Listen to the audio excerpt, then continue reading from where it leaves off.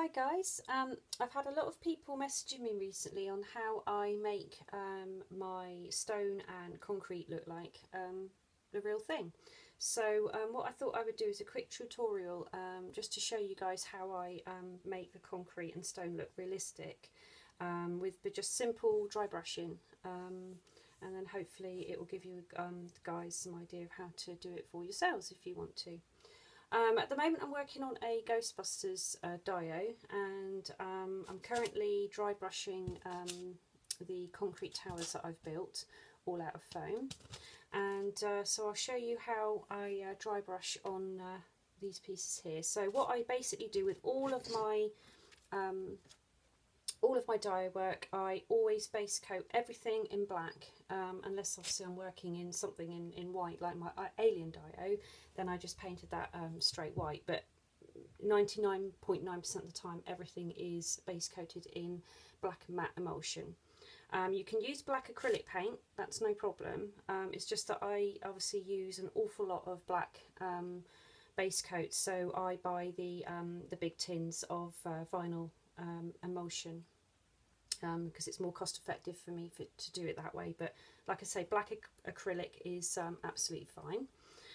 So I've base coated this piece all in the black matte emulsion, and what I'm going to do now is just show you guys how I dry brush it to make it look like concrete. So I'm just going to do a little bit on the pyramid part here. So basically what I use is a brush like this for large pieces.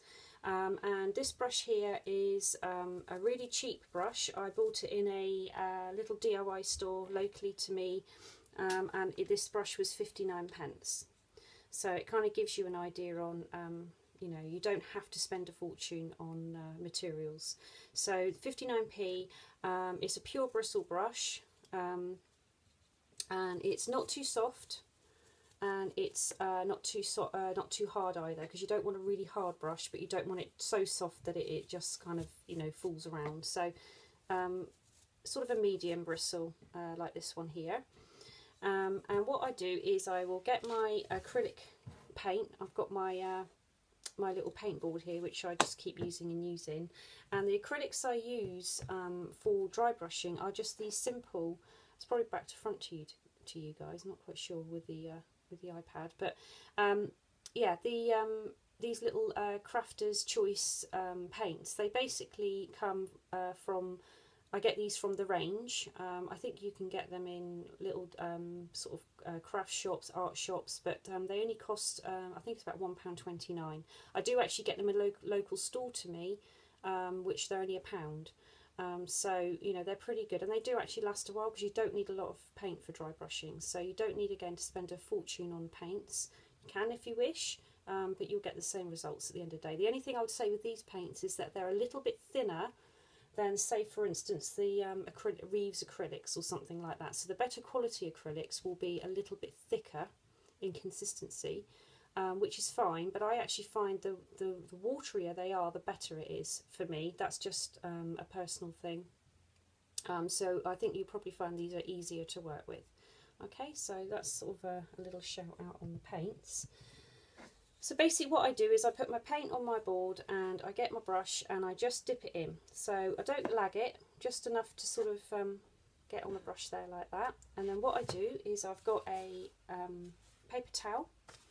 Okay, and what you do with a paper towel is you basically, what you put on your brush, you just brush off, which seems a bit odd, I know, but you do, you just brush it off, so there's no sort of big globules of paint left on it. And then what you do then is you get your piece, and we start rubbing. Okay, it's a little bit of practice doing it, because sometimes you might end up with a bit too much paint on your brush. If you do start it and it feels like it's too thick, then just brush it off a bit more, and it'll go for a fair way. There we are, so just keep rubbing and rubbing. And you put quite a fair bit of pressure on when you're rubbing it. It does last a while.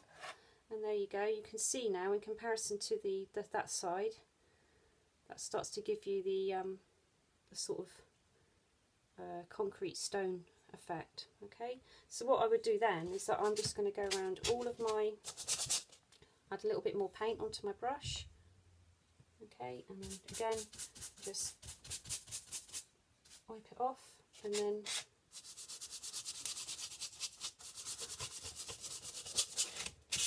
rub it on. It's actually quite therapeutic. I find it therapeutic, but I'm a little bit sad right now. Some people might find it boring. If you find it boring, you're doing the wrong thing, because making dios is a lot of dry brushing if you want it to look realistic. Okay, there you go, so you can see there. So basically you just work up your layers of how light or dark you want it to be. What you can do with the greys is you can use different tone greys. So you can start off with a darker one and then work your way up in layers. Let this layer dry and then dry brush in a lighter colour. What I tend to use is this one for sort of concrete stone, this colour. And then what I do once it's dry, I dry brush it with a white, which just makes it pop a little bit. And then what I do then is I weather it with my inks and my pastels, just to give it a little bit of wear. But basically that's it. So that is the long and short of it. It's not difficult. Hopefully that's giving you guys some ideas on how to make your roads or walls or anything like that look a little bit more realistic. Okay, hope that was some help. Bye!